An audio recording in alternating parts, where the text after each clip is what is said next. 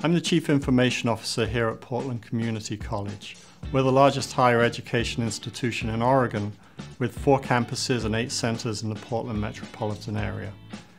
Every year we provide pathways to opportunity for nearly 70,000 people. We're committed to providing security and prosperity for the communities we serve. We were already on Google's G Suite, so implementing AODocs has helped us leverage that service to address multiple legacy business problems across the district.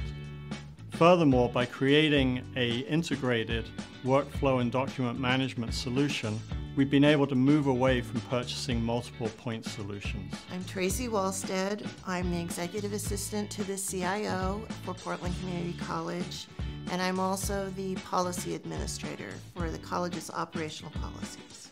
Prior to AODocs, all of the administration workflow and document management processes were handled manually. When the CIO talked about AODocs capabilities, it seemed like a natural fit to automate those processes. And without AODocs, we couldn't have scaled up to where we are today. The policy solution, in particular, reduced a complex business problem to an easily managed workflow with email templates and a simple user interface.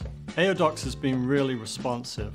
They've worked with us closely on new feature development and troubleshooting as new scenarios came up in our project development. I would recommend AODocs to any G Suite customer. The product is thoughtfully designed and engineered to complement the Google product offering, creating a powerful enterprise document management platform. Someone once asked me to compare AODocs to a fruit, and I said pomegranate. And my explanation was that in a pomegranate, you have all these little seeds, and every little seed is a piece of data. And then it has all these little membranes that hold all the seeds, and those are the records and the forms within AODocs, and then you have the entire fruit, and that is your solution. That's your AODocs solution.